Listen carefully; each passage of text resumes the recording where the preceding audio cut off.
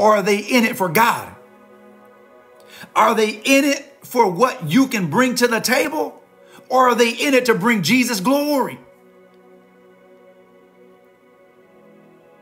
Well, he better have 6 figures. He better bring this to the table. She better bring this to the table. Where's Jesus, y'all? And no wonder why people end up in devastation.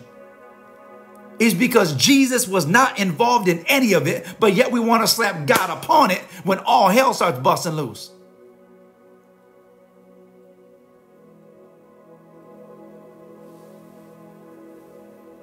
I've been there. I've done it. So I know. So I'm with you.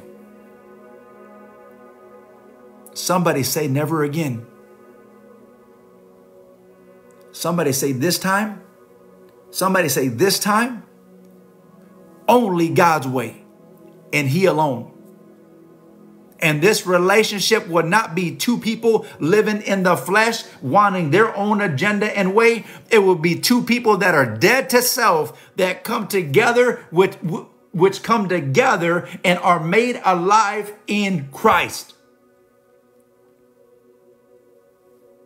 The only way to true freedom and true life is 2 people that are dead to self, but alive to him.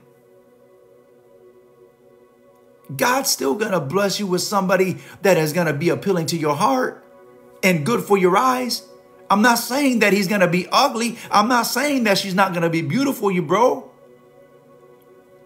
She's going to do it for you, brother. He's going to do it for you, sis. He's going to love you. She's going to love you. But if you don't do it from the get-go, right out the gate, with Jesus being the center of it all, you're setting yourself up for destruction.